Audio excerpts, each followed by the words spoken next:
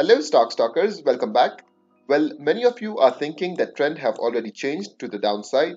Well, let me correct you. Overall trend is still to the upside. Temporarily, we are seeing market is in a bearish mode, meaning we are seeing a drop to the downside. As of now, price action is to the bearish side. But as I mentioned in my previous video, market is trying to recover. We can see a small rally here. As of now, we are in a small correction phase. In my last video on Dubai Financial Market Index, I had mentioned market is now making small dodgy candles. It means indecisiveness in the market.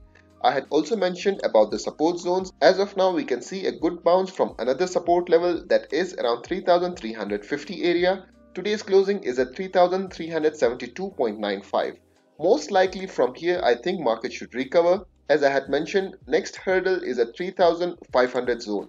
Once we clear this hurdle, then market will be in a bullish territory. As of now, market is still in a bearish mode. Let me clarify and repeat again, overall trend in the market is bullish. Yes, this zone is a bit bearish, but market is trying to recover. I'm very positive.